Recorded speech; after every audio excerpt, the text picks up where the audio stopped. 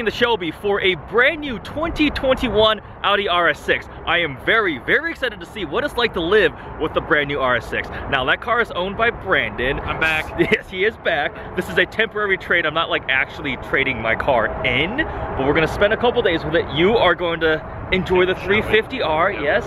It's gonna sound a lot better than your car. I know, you know. But this thing, the RS6 Avant, I am very, very excited. As a former RS7 owner, getting to try out the brand new RS6, also wagon. Wagons, that just makes it cooler than the RS7.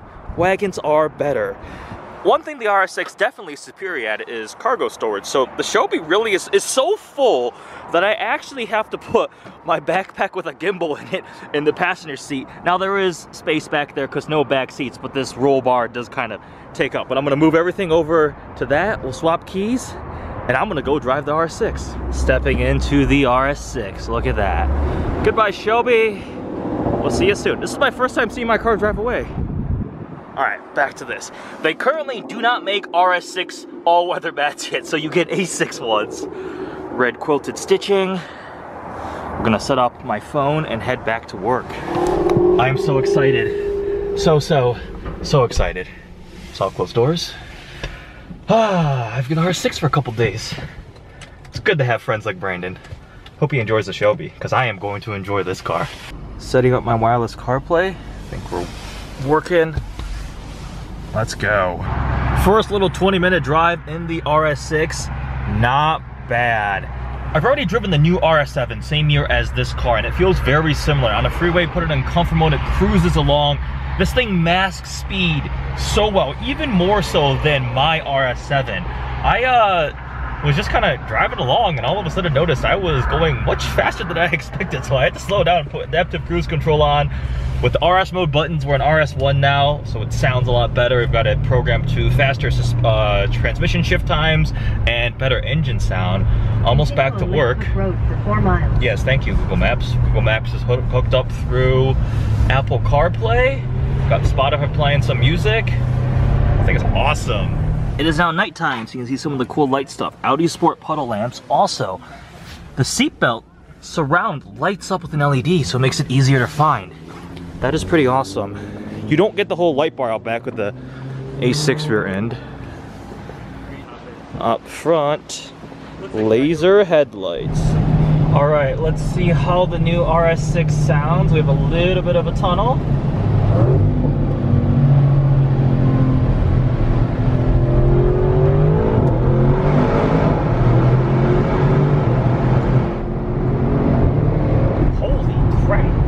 Seriously fast. It's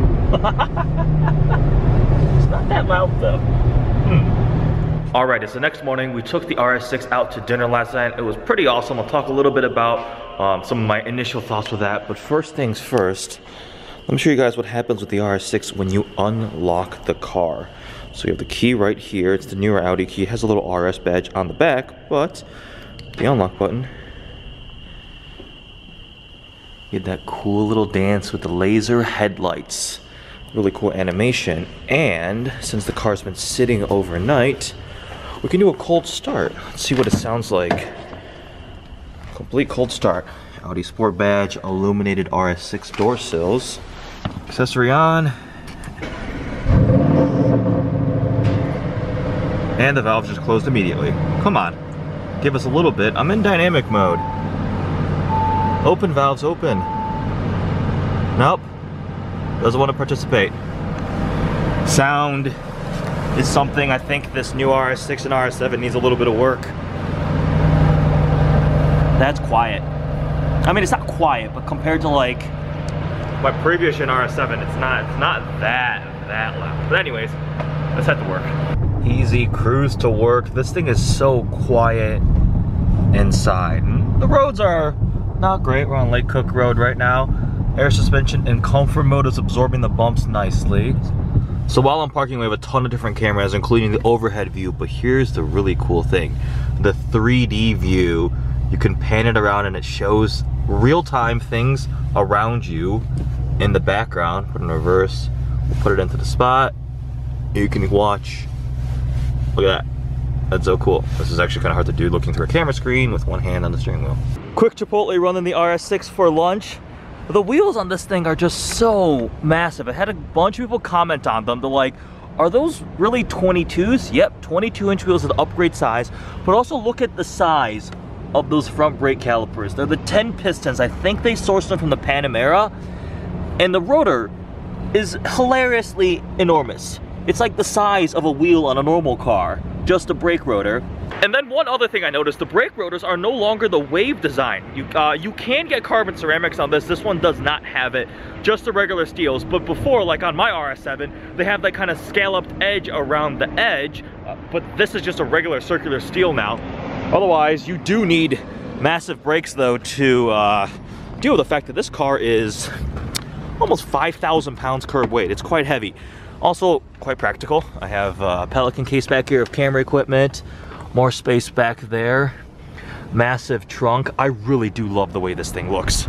We've got roof racks on here now because usually there is a big roof box, but it's taken off for the moment. Soft closed doors all around. Navarra Blue also just looks so nice in the sun. It's got that lighter flake to it when the sun hits it, darker everywhere else. I think this color looks good. With the blacked out badges too, black optics on this RS6. Biggest complaints are still, it's too quiet. Compared stock sport exhaust compared to my stock sport exhaust RS7 from the C7 generation, this is much more quiet. I don't think we get the gasoline particulate filters or the OPF, whatever they're called, in America, but the actual architecture and design of the exhaust itself might still end up making it much more quiet. You could solve that definitely with some sort of exhaust mod on it, but stock to stock, it is more quiet. This has also been lowered a bit. Otherwise, it's gotta have a 2-hour meeting, so I'm starving, so I'm gonna go back and eat my lunch. Some nice interior things I've learned to love. This RS mode button is very handy. Instead of going through the drive select there, I simply click the RS mode button and it pulls up either RS1 or RS2, which you can change up. RS1 currently is set to, I think just speedy transmission, and if I click it right there, oh, that's RS1, yep. Transmission is in sport and the engine noise turns on, but then RS2 is even sportier. Traction, ESC becomes limited in sport mode, and it's the most aggressive version, same with the suspension changes. Though also, we have a heated steering wheel, but there is no, I don't see a physical button anymore. You have to go in through this touchscreen there. See these 3 little dots? You hit those, and then you pull up your heated steering wheel. Getting used to the giant touchscreens, actually not even getting used to, I am fully used to it now. Pulling up into the parking lot at work. We shall park the RS6. Say hello to Andrew's RS7 right there.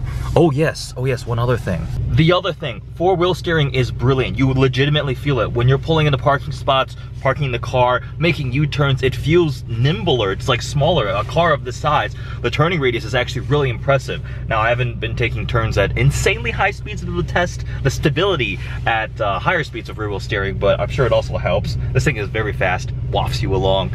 Yeah, I like this car. I like this car a lot. Heading out of work, back in the RS6. It actually does put a smile on my face just walking up to this car because it looks so awesome. Wireless CarPlay booting up. We are heading over to Mike's house where we're gonna take a couple other cars down to dinner today, but I've got about an hour drive from where I work to Mike's house, and the seatbelt's not cooperating. Come on, seatbelt. Heading out over there, Mike at 312 Supercars. The RS6, it's very nice to have. I enjoy driving this. Double touchscreens, heated and cooled seats. No massage seats though. Heated steering wheel is definitely nice because it is getting a little bit colder. Center screen, I have it showing how's my music, whatever's playing on Spotify. Wireless Apple CarPlay, there's the maps. 260 miles of fuel range. And then if we change this over, it's pretty cool. Pretty cool. Also, exposed carbon fiber weave. This has a texture to it. It doesn't have that glossy resin or whatever, you have clear coat on top of it. There's actual texture. Falls across the middle here and then all the way over the center. This is all piano black. I don't love piano black because it shows dirt, fingerprints, everything very easily, but when the screens are off, it does integrate very nicely because screens are glossy black, so that does look nice. Red cross stitching there on the handles too, on the seats. And then you can see the blue ambient lighting. Once it's later tonight, I'll try to play around the ambient lighting and show you guys all the different colors and E6 floor mats, because apparently they don't make RS6 all-season floor mats yet. All right, we're getting on the freeway. let's see what this can do. I'm not gonna show the speedometer because reasons.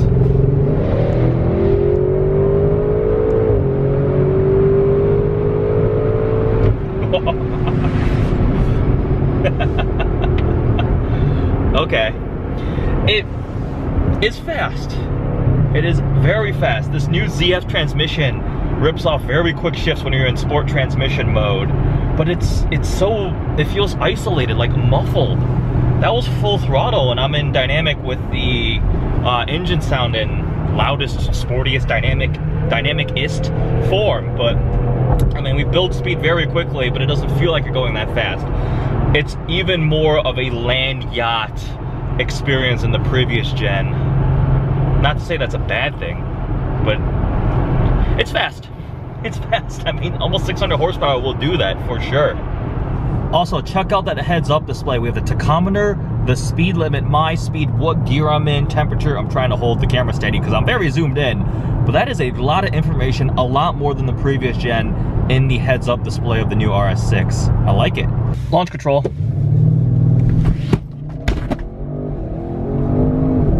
Oh my God!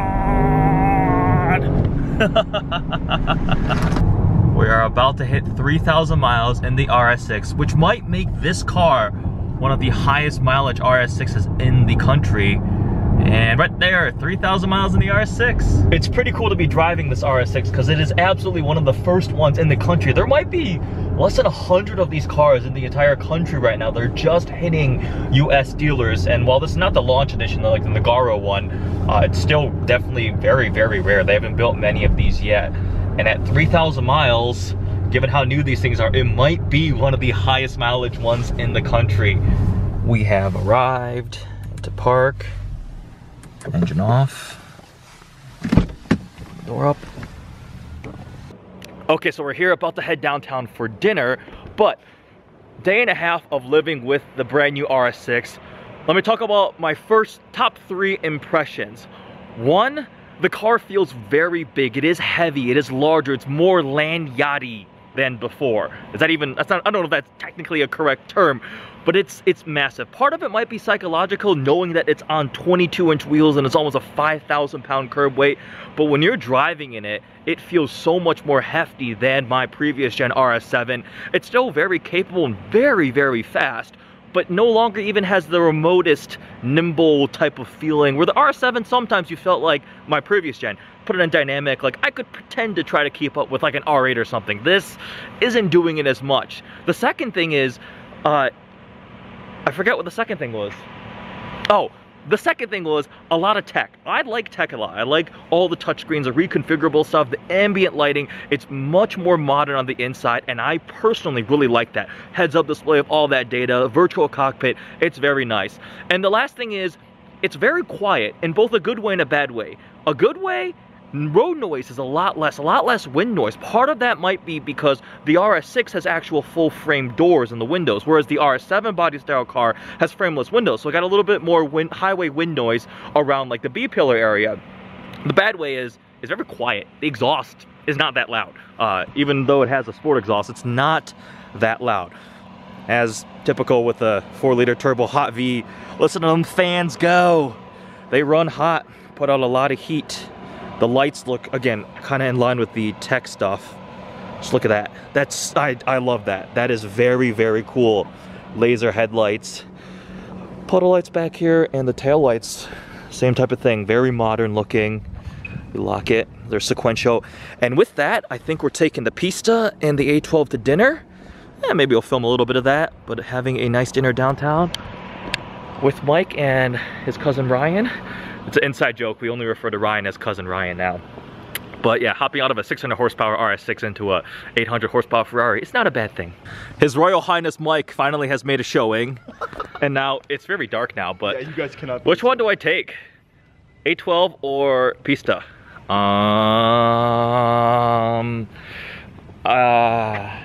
This is literally an impossible decision to make. I mean, here's what we'll do. I'll drive one on the way there and one on the way back.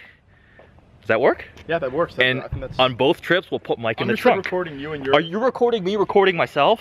The lowest horsepower car here is an RS6 with almost 600. You can get 800 horsepower and 700 and something, and then that's like 0.3 horsepowers. God, you know, I honestly don't even know why. Why we're friends? Yeah, I'm not sure either. Check out that Pista interior. And the valves kill it. Look at this like paragraph of text over here. All right, Ferrari 812. Oh yes. V12. V12. A mic. Oh my God.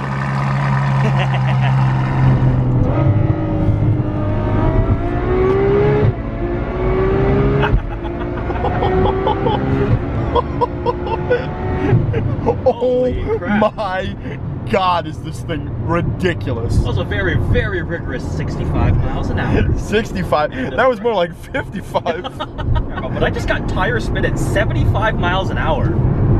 This is absolutely... Thank God we got gas. That's true, I've already burned through 30 miles. Oh my God. Can the SLS do that though? Can the SLS do that? Oh my God, we kicked out there. Holy. Dinner's over, drove back in the Pista, back in the RS6, showing you guys the ambient lighting. Look at that, I can change the top color to different blues. We got purples, we got Mike. Sorry, not to bother you. I'm gonna send you those pictures too. You are bothering. Those pictures shouldn't be shared. Those are private, Mikey. What are you doing? That's disgusting. Send them to me on Send them to me on Facebook Messenger. Bye, Mike. All right, back to the ambient lighting. So you can change both the top and the bottom, just like in the A6 and the newer Audis. But I really, really like it. So we've got the top in purple, all the way across the color spectrum, matching like yellowish green, all the way to oranges. This is just, it's fun. I like it. I know many luxury cars and even normal cars have various colored ambient lighting, but it's executed so well in the Audis. And then again, I pointed this out before, but I really like this. The light up seat belts. It's like a clear, bright LED, not obnoxious at all. All right, I have an hour drive home and it's like already 11:45, so time to head home. And the RS, what car am I driving? RS6. Oh my God, I am tired. It's fairly dark on this road, but look how well these laser headlights illuminate the road. Just normal headlights, not high beams, but these laser headlights in the new RS6 are truly impressive.